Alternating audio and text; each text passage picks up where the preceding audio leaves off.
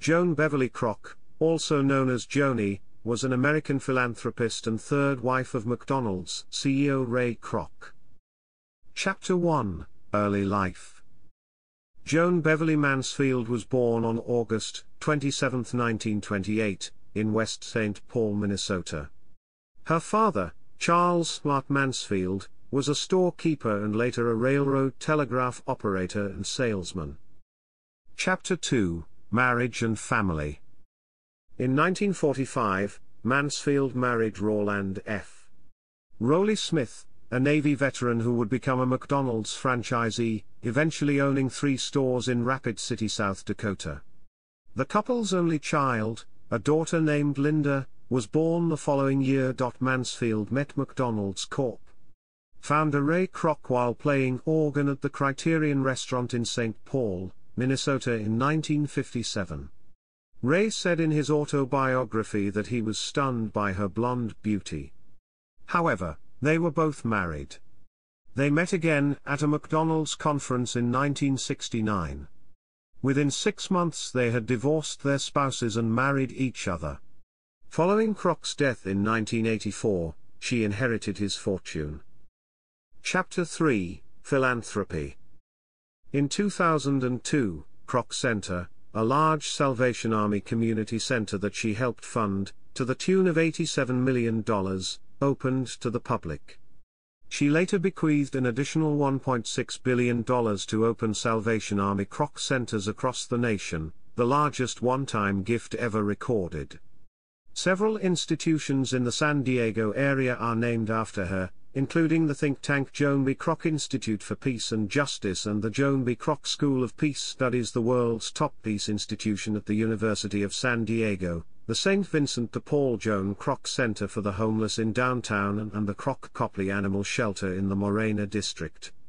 Additionally, Joan established and endowed University of Notre Dame's Joan B. Kroc Institute for International Peace Studies.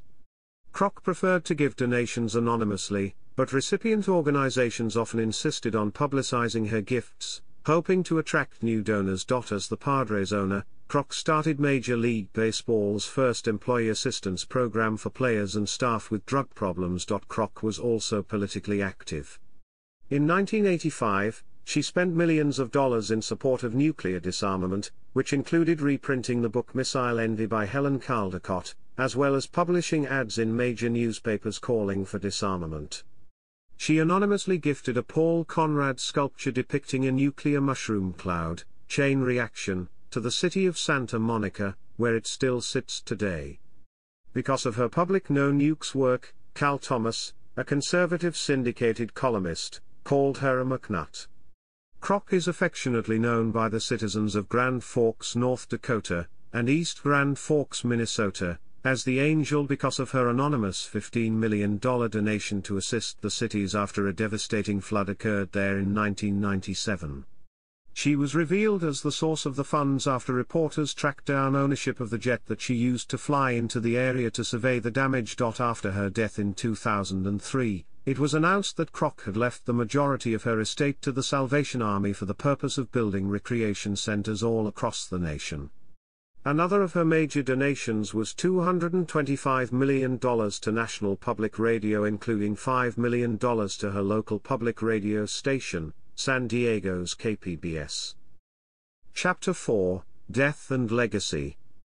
Kroc died of brain cancer on October 12, 2003, at Rancho Santa Fe, California, at the age of 75. She was cremated and most of her remains were entombed at the El Camino Memorial Park in Sorrento Valley, San Diego. Her will included significant bequests for a number of organizations.